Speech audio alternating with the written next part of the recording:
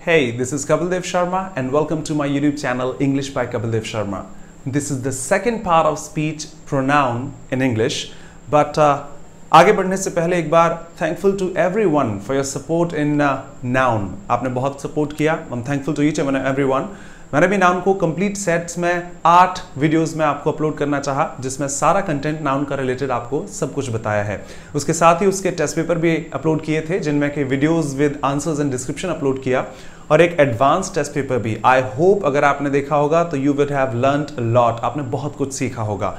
That's for sure. ऐसा सारे parts of speech के लिए करना है भाई, ऐसा कंप्लीट इंग्लिश ग्रामर के लिए करना है, सिर्फ एक पार्ट ऑफ स्पीच के लिए नहीं. तो कई लोगों ने मुझे मैसेज भी किया, सर नाउन नाउन नाउन बहुत हो गई, थोड़ा आगे बढ़ते हैं. That's fine. तो मेरा कहना भी ये है, एक बार सारा पढ़ लिया, ये नहीं कि 4 लाइन नाउन की पढ़ ली, 2-4 प्रपोजिशंस पढ़ लिए, 3-4 एडवर्ब पढ़ ली. स्टेप बाय स्टेप जरा सारे देख लेंगे तो एक बार जाकर वो सारी ग्रामर आपको क्लियर हो जाएगी. सो I have finished uploading noun. This is the second part pronoun, और ऐसे ही आगे एडजेक्टिव्स, आर्टिकल्स, वर्ब, ईटीसी हम सारी इंग्लिश फिनिश करेंगे यहीं पर ही. इसके अलावा कुछ एक्स्ट्रा कंटेंट आपके लिए हमेशा रहेगा. जैसे मैंने इंग्लिश में लेटर्स साइलेंट क्यों होते हैं एक सेपरेट वीडियो अपलोड किया. Top 10 मिसप्रोनाउंस्ड words of all time, वो भी आपको अपलोड किया कि डेली हमारी लाइफ में जिन शब्दों को हम गलत बोलते हैं, ऐसे कई शब्द आगे भी रहेंगे. और बहुत जल्द कुछ वीडियोस में वोकैबुलरी के लिए भी बनाना चाहूंगा. सो बहुत कुछ रहने वाला है. I hope you are going to enjoy this. Let's start the second part of speech, pronoun in English. जैसा कि उसका नाम सजेस्ट करता है, प्रोनाउन. ऐसा नहीं लगता नाउन से कोई रिश्ता रखता है? ऑब्वियसली जब उसकी स्पेलिंग में नाउन को मेंशन किया गया है तो जरूर ये नाउन से रिश्ता रखता होगा. जनरली बुक से हम डिस्क्रिप्शन पढ़ते हैं, जरा उसको फर्दर इंप्रूव करेंगे. But first of all the description of pronoun according to books we से, प्रोनाउन वो शब्द हैं जो नाउन की जगह लिखे जा सकते हैं, नाउन की जगह रखे जा सकते हैं. I repeat, the words used in place of a noun, the words used in place of a noun are called pronoun. Noun की जगह लिखे गए शब्दों को प्रोनाउन कहा जाता है. ठीक है, हमने भी बचपन से बहुत पढ़ ली, नाउन की जगह लिख दीजिएगा प्रोनाउन कह देते हैं, नाउन को रिप्लेस कर दीजिएगा उनको प्रोनाउन कह देते हैं, जैसा कि उसके नाम में सजेस्टेड है. अगर आप इसे देखना चाहें तो ये भी सजेस्ट करता है कि फॉर अ नाउन. ऑब्वियसली जिन्हें नाउन की जगह लिखा जा सकता है वो आपके प्रोनाउन हैं. ये सब सुन लिया, फाइन. लेकिन क्यों, ऐसी क्या नीड पड़ती है कि हमें प्रोनाउन पढ़ना हो? ध्यान दीजिएगा, मेरा एक हमेशा स्टाइल रहेगी और आदत रहेगी कि आप जनरली बुक से पढ़ते हैं और बुक भी स्टार्ट कर देती हैं. जनरल बुक की बात कर रहा हूं, नॉट एवरीवन, कि ये टॉपिक है, वॉइस पढ़िए, रूल्स रेगुलेशंस, आइए सेंटेंस. भाई पढ़ते क्यों हैं? वॉइस क्यों पढ़ाते हो? क्यों किसी सेंटेंस को एक्टिव से पैसिव ट्रांसफॉर्म करें? क्यों नरेशन को हमें डायरेक्ट टू इनडायरेक्ट ट्रांसफॉर्म करना होता है? क्यों वर्ब्स को ट्रांजिटिव और इंट्रांजिटिव कहा जाता है? इन सब चीजों के आंसर उनके वक्त. आज इसकी बात करते हैं. भाई प्रोनाउन की नीड क्यों पड़ी? आपको नाउन की जगह शब्द लिखने हैं तो डायरेक्ट नाउन लिखो ना, उसकी जगह कोई प्रोनाउन लिखकर काम क्यों चलाते हैं? आप डायरेक्टली नाउन यूज कर लीजिए. अगर नाउन की जगह शब्द लिखने हैं, कल आप एडवर्ब की जगह कोई और लिखेंगे, ये क्यों? तो इसके 2 बेसिक फंक्शनैलिटी हैं. आपको प्रैक्टिकल एग्जांपल से समझाना चाहूं, लेकिन पहले शब्द सुनिएगा. नाउन की जगह प्रोनाउन 2 जगह लिखे जा सकते हैं. पहला, जहां पर नाउन की आइडेंटिटी हमें नहीं पता कि नाउन क्या है और कौन सी है. दूसरा, कई बार पता होता है फिर भी हम उसकी जगह पर उसका नाम इस्तेमाल नहीं कर सकते. आपको फर्स्ट वन तो इजी लगा होगा, हाँ यार जहां नाउन के बारे में पता ही नहीं है फिर कैसे लिखेंगे, तो वहां प्रोनाउन यूज कर लेते हैं. दूसरा वाला सर नहीं अच्छा लगा, जब हमें पता है नाउन तो फिर इस्तेमाल कैसे करें? फिर क्यों ना करें, उसको इस्तेमाल कर लीजिए. मैं हर चीज के आपको एग्जांपल रखना चाहूंगा. Listen to me carefully. The words used in place of a noun are called pronoun. Noun की जगह लिखे गए शब्द प्रोनाउन कहे जाते हैं. क्यों? जरा फर्स्ट पार्ट देखिए. जब हमें उसके बारे में नहीं पता तब जाकर हम वहां पर प्रोनाउन यूज करते हैं. The best example I can give, gate से नॉक नॉक की आवाज आती है और जब हम घर पर अंदर हैं तो हमें नहीं पता कि वहां पर कौन है. जैसा कि मैंने आपको नाउन को पढ़ाया, नाउन का एकमात्र डिस्क्रिप्शन काफी है. हर वो चीज जो देखी जा सकती है नाउन की कैटेगरी में है. प्रिसाइसली कॉन्क्रीट नाउन है, कई चीजें ना देखकर एब्स्ट्रैक्ट भी चली जाती हैं. तो भाई जिसको हम देख सकते हैं वो नाउन है. अब गेट पर किसी ने नॉक किया, वो इंसान होगा, मेल होगा, फीमेल होगा, नहीं है तो गाय, बैल, जानवर कोई तो होगा. हर चीज के अकॉर्डिंग वो नाउन तो है. क्या आपको अंदर पता है कि कौन है वहां पर? और जब मुझे नहीं पता तो मेरे मुंह से शब्द निकलते हैं, देखना यार कोई है वहां पर, देखना यार कोई है वहां पर. इन इंग्लिश वी से समवन इज देयर. आप नाउन इस्तेमाल कर सकते हैं. आई रिपीट, जब आपको नाउन की आइडेंटिटी नहीं पता तो वहां पर आप नामकरण संस्कार कहां से करेंगे कि उनका नाम ले दिया कि भाई रवि है कि मोहन है, हमें नहीं पता ना कौन है वहां पर, तो एक बेसिक वर्ड यूज होता है someone is there, someone is there, कोई तो है वहां पर। अब समवन क्या है, किसी का नाम तो है नहीं कि noun is a name of a person place ऐसा कुछ भी हो, समवन किसी का नाम नहीं है। फिर भी जब हम समवन का इस्तेमाल करते हैं तो किसी के नाम के स्थान पर ही करते हैं, और जिन शब्दों को नाउन की जगह लिखा जा सकता है they are said to be pronoun. तो गेट पर नॉक करने के बाद जब हमारी आवाज आती है, देखना कोई है वहां पर, अब मुझे क्या पता कौन है, वो इंसान, गाय, बैल, जानवर कोई भी होगा, इन ऑल कैटेगरीज वो नाउन है। और नाउन का मुझे नहीं पता नाम क्या है, लड़का है लड़की है, मुझे भी नहीं पता इंसान है कि गाय बैल ने किसी ने आवाज कर दी, इन दैट केस जो समवन शब्द है वो इंग्लिश में प्रोनाउन कहा जाता है। शायद आपको वो वैल्यू समझ में आई हो कि कई वक्त नाउन की आइडेंटिटी नहीं पता होती। जरा दोबारा एक और नजर से देखते हैं इसी बात को। यार वो कल मेरा पेन किसी ने चुरा लिया, अब मुझे पता होता किसने चुराया तो मैं उनसे जाकर बात ना कर लेता, बट मुझे नहीं पता कि किसी ने मेरा पेन चुराया, वी से someone stole my pen. I repeat, शायद आप समझें, समवन स्टोल माई पेन, किसी ने मेरा पेन चुरा लिया। अगर मुझे पता होता कि भाई मोहन ने चुराया है, पूजा ने चुराया है, तो मैं डायरेक्टली नाम यूज करता था। मुझे नहीं पता कि किसने चुराया, उस वक्त कहा जाता है किसी ने तो मेरा पेन चुराया है, यहां से किसी ने तो उठाया है वो चीज। तो इन दैट केस जो किसी ने या कोई हम इस्तेमाल करते हैं वो किसी के नाम नहीं होते, लेकिन उनके नाम की जगह लिखे जा सकते हैं। In that case they are said to be pronoun. ठीक है, जरा देखते हैं, वहां कुछ पड़ा है, मुझे दिख नहीं रहा क्या है, लेकिन कुछ है शायद वहां पर, उठाइए जरा। अब जब तक मुझे नहीं पता कि वहां पर क्या है, मेरे मुंह से कोई ये तो नहीं निकलेगा पेन पड़ा है वहां पर, इंसान पड़ा हुआ है, कोई पेज है, कुछ भी है, मुझे नहीं पता ना क्या है वहां पर। बट हाँ, generally I can use a word something is there, I can say something is there, कुछ तो है वहां पर। अब इस केस में समथिंग किसी का नाम नहीं है, लेकिन हाँ किसी पड़ी हुई वस्तु की जगह पर हमने एक अलग शब्द यूज किया है, that word must be a pronoun. Exactly, तो कई बार हमें नहीं पता होता कि वहां पर क्या चीज है, फिर भी हमें यूज करना है उस चीज की जगह पर जो शब्द आपने इस्तेमाल किया समथिंग, उसे इंग्लिश में प्रोनाउन कहा जाता है। सिमिलरली समबडी इसी कैटेगरी में है, एनीवन, एनीबडी भी इसी में आ जाएगा, एवरीवन, एवरीबडी भी इसी में आ सकता है। जरा दोबारा देखते हैं, क्लास में 100 बच्चे हैं, 400 हैं, 10,000 हैं, और मुझे सबसे कहना हो भाई आप सभी लोग कल मुझे इतने बजे चाहिए, आप सभी लोग मुझे इतने बजे चाहिए। उन 100 बच्चों के अगर मैं नाम अनाउंस करना चाहूं यहां से, तो शायद पॉसिबल नहीं है कि मैं सबके एक एक करके नाम अनाउंस करूं, टाइम खराब होगा, मुझे याद भी नहीं है हर किसी के। लेकिन हाँ, एक शब्द में उन सबके नाम के स्थान पर एक शब्द इस्तेमाल किया जा सकता है। क्या? शायद मैं ये कह सकता हूं ऑल ऑफ यू, आप में से हर किसी को, ऑल।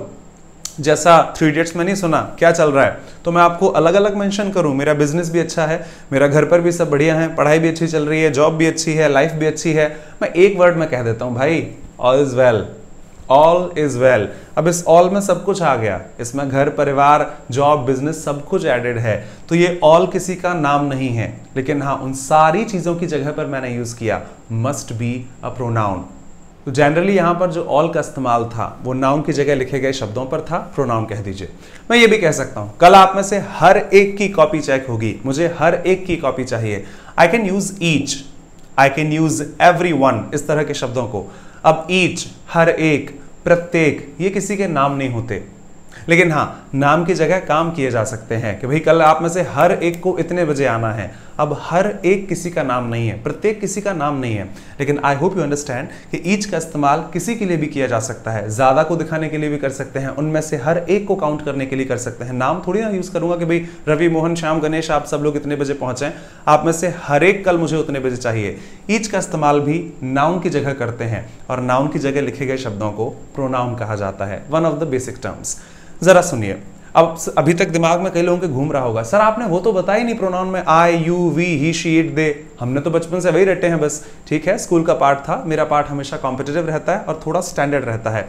वो ऑब्वियस वर्ड है, आप जानते होंगे, मैं जिक्र करूंगा, लेकिन एक इमेज देखें कि इनका इस्तेमाल क्यों किया जाता है।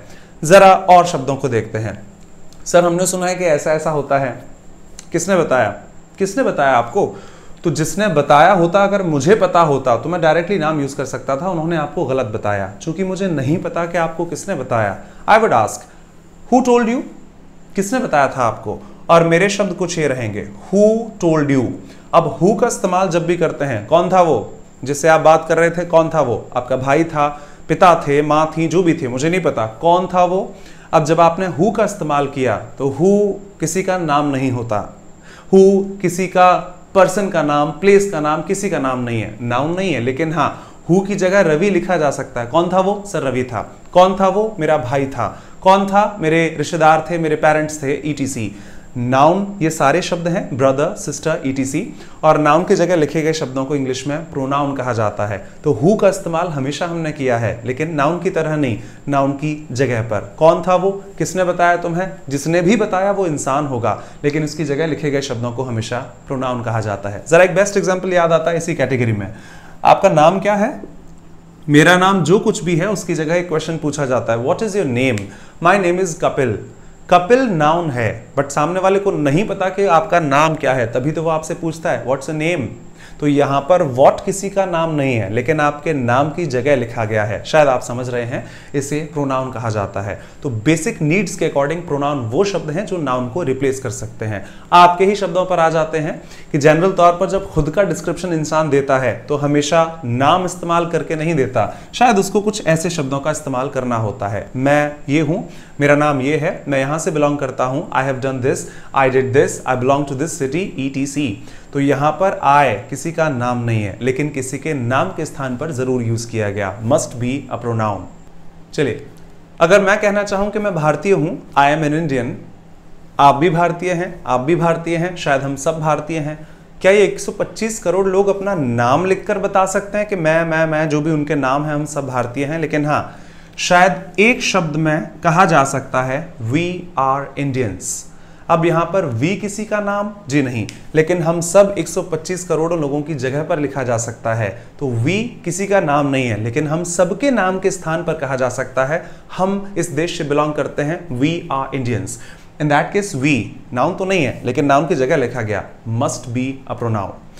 सामने वाले का मुझे नहीं पता, आप कहां रहते हैं, आप कहां से बिलोंग करते हैं, आपका नाम क्या है, आपने क्या बोला था, आप मुझसे मिलने आए हैं, ये बार बार जो आपने आप का इस्तेमाल किया, ये नाम नहीं है किसी का, लेकिन हाँ, उनकी जगह पर लिखे गए शब्दों को प्रोनाउन कहा जा सकता है। तो बेसिकली यू इंग्लिश में प्रोनाउन है। कल वो आपका फ्रेंड आया था, आज नहीं आया, सर वो बीमार है, वो कल से आएगा। अब ये वह शब्द जो आपने यूज किया या नेटिव टंग में वो इस्तेमाल करते हैं, ये किसी का नाम था?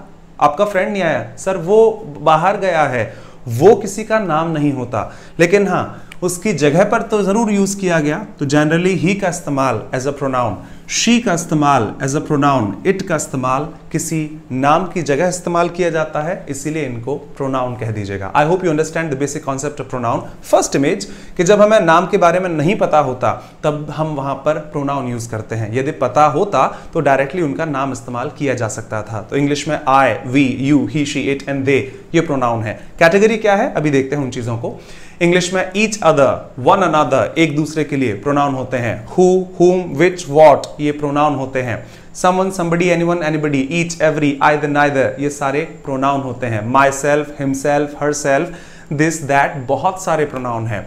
हर वीडियो में एक सेपरेट वीडियो बनाकर के टाइप्स ऑफ प्रोनाउन के अकॉर्डिंग ये प्रोनाउन इस वीडियो में पढ़ाए गए हैं। I will teach you each and everyone, जिसमें कि आपके सारे कॉन्सेप्ट्स को क्लियर किया जा सके।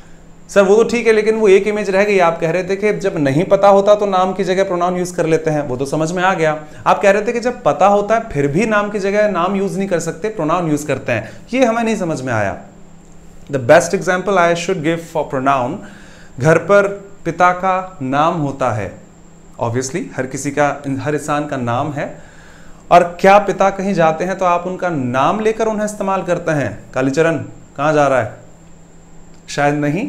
तो ऑब्वियसली पिता का आप नाम तो नहीं ले सकते, माँ का नाम तो नहीं लिया जा सकता, टीचर का शायद हम क्लास में नाम लेकर तो उससे क्वेश्चन नहीं पूछ सकते, तो उनकी जगह आप क्या इस्तेमाल करते हैं? पापा आपने कहा था ना कि आप वहां जाएंगे, पापा का नाम आप नहीं है, लेकिन रिस्पेक्ट के टर्म्स में मैं उनका नाम नहीं इस्तेमाल कर सकता, तो उनके नाम की जगह जो आपने शब्द लिखा मस्ट बी अ प्रोनाउन। माँ को हम डायरेक्टली उनका नाम यूज करके नहीं बुला सकते, मम्मी आप प्लीज इधर आएंगे।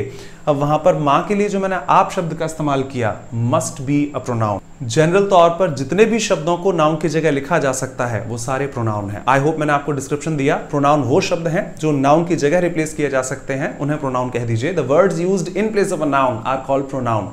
प्रोनाउन वहां इस्तेमाल किए जाते हैं जहां पर नाउन की आइडेंटिटी नहीं पता, प्रोनाउन वहां भी इस्तेमाल किए जा सकते हैं जहां पर नाउन की आइडेंटिटी पता है बट हम यूज नहीं कर सकते। पिता सबसे बेस्ट एग्जाम्पल में है।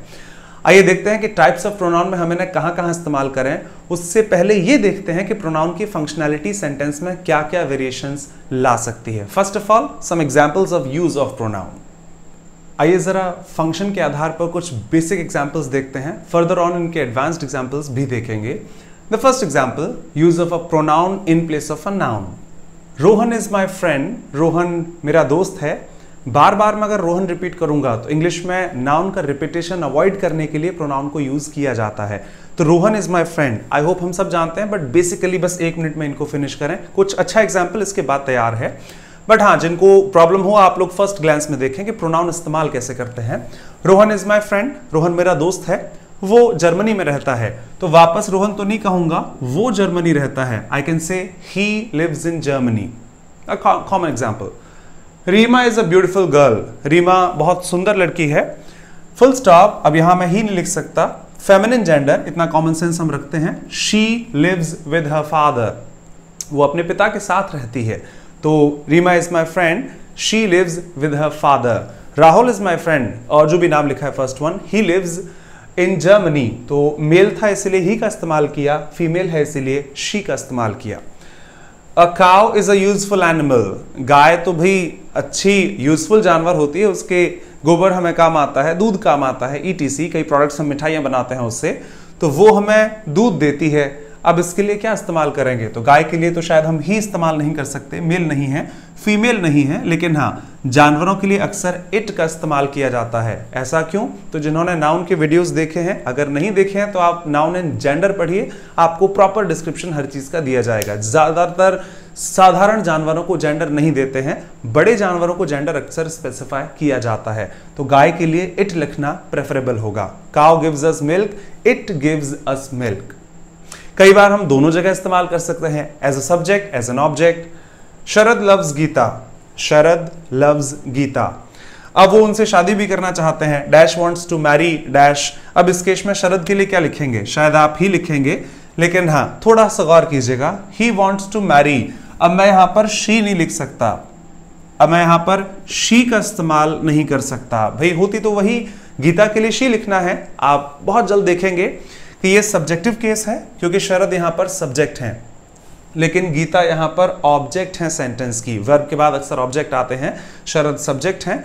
और ऑब्जेक्टिव केस में नाउन पर फर्क नहीं पड़ता, लेकिन एक प्रोनाउन पर फर्क पड़ जाता है। आई होप यू नो, मैं बहुत जल्द नेक्स्ट वीडियो में बताऊंगा कि आई, मी, माय और माइन कहां डिफरेंशिएट होते हैं। तो शायद मैं यहां पर शी न लिखकर मुझे हर लिखना होगा। हम सब जानते हैं, क्वाइट कॉमन। जो अगर कोई नहीं जानता हो तो आप नेक्स्ट वीडियो में इस बात को डिस्क्रिप्शन के साथ पाएंगे। अभी तो कुछ एग्जांपल्स ही तो हैं।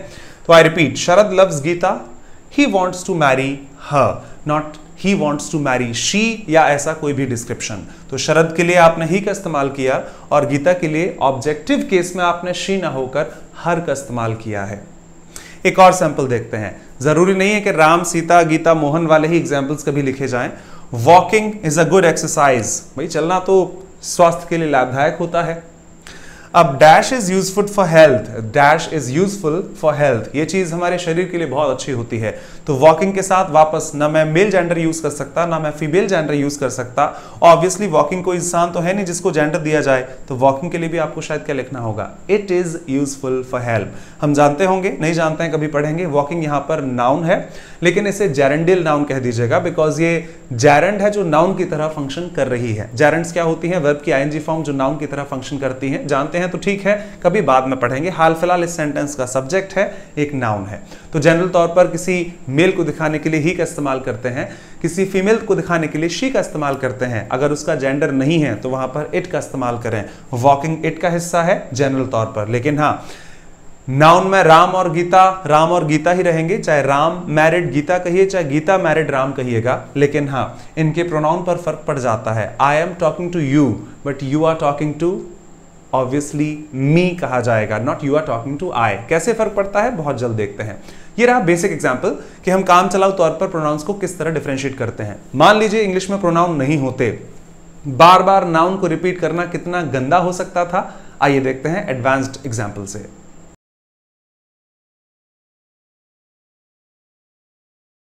प्रोनाउन की अवेलेबिलिटी इस बात से बेस्ट समझी जा सकती है जो एक एलैबोरेशन और सेंटेंस आपके बोर्ड पर लिखा हुआ है।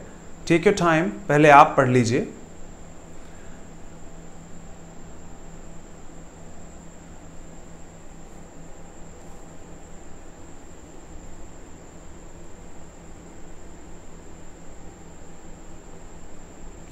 I hope it is done. जरा मैं पढ़कर देखूं बार बार, अगर प्रोनाउन नहीं होते तो सेंटेंसेस किस तरह बनते, शायद आपको इरिटेशन होने लगेगा सुन सुनकर। Listen, Hina saw a snake on the floor. This snake Hina thought would hurt Hina unless Hina killed the snake with a stick. This stick Hina had in Hina's hand. समझ में आया? और बकवास लगी होगी जो मैंने बोला या जिस तरह उसे बोला। आई रिपीट, बार बार आप नाउन नाउन नाउन का इस्तेमाल करते हैं। जरा वापस सुनते हैं। Hina saw a snake on the floor. This snake Hina thought would hurt Hina unless Hina killed the snake with a stick. This stick Hina had in Hina's hand.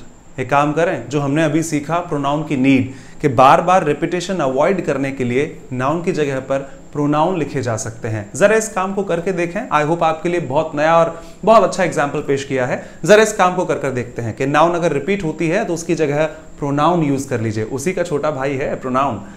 First sentence, the only sentence, I am sorry, कि Hina saw a snake on the floor. Fine, एक ही बार noun लिखी गई है, repetition नहीं है। This snake, अब ये this snake की जगह एक रिलेटिव प्रोनाउन नहीं डाला जा सकता।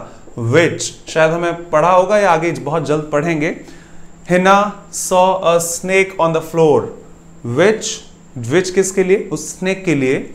और हिना को बार बार ना लिखते हुए शायद मैं उसकी जगह शी इस्तेमाल कर सकता हूं। जरा देखते जाइएगा, सेंटेंस आपके लिए इजी हो जाएगा। स्नेक के लिए मैंने विच का इस्तेमाल किया, हिना के लिए शी का इस्तेमाल किया। She thought would hurt Hina. बार बार हिना क्यों? शी थॉट वुड हर्ट, हर लिख दीजिएगा, उसी को हर्ट करना था। अनलेस हिना किल्ड, तो हिना के लिए वापस शी इस्तेमाल कर सकता हूं, शी किल्ड। और शी किल्ड द स्नेक नहीं, स्नेक के लिए शायद मैं इट का इस्तेमाल कर सकता हूं, she killed it with a stick.